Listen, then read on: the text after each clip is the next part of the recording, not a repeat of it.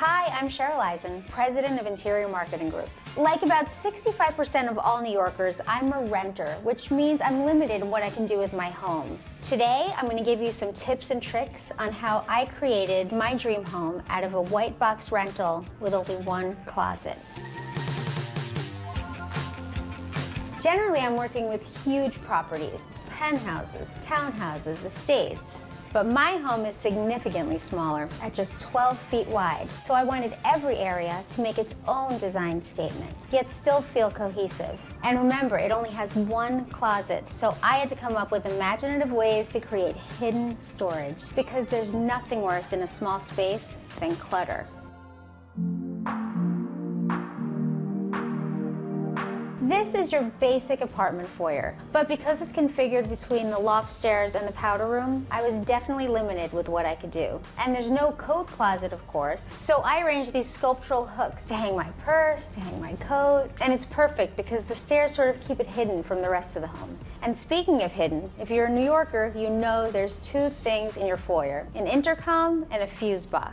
That makes hanging art on that wall pretty much impossible. But I came up with a solution for that. I put a hinge on the left side of this framed piece of art so I can access the panels whenever I want.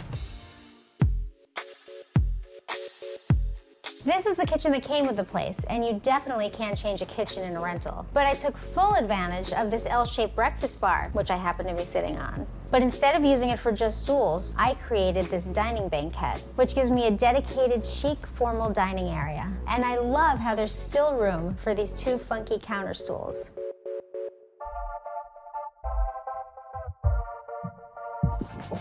Because of the double height ceilings, this is my favorite part of this home. But I still used every trick in my design arsenal to really maximize every inch. For starters, I created this dramatic mirror installation that goes all the way up to the ceiling and doubles the visual size of this room.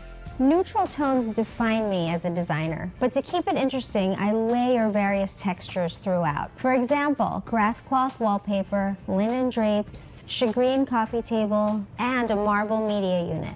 In a rental, there's never a J-box where you want it, but statement lighting is key to any well-designed room. Here, I hung 5 pendants from the ceiling and hid the cord with cord cover. Now I have my statement lighting and the room feels complete.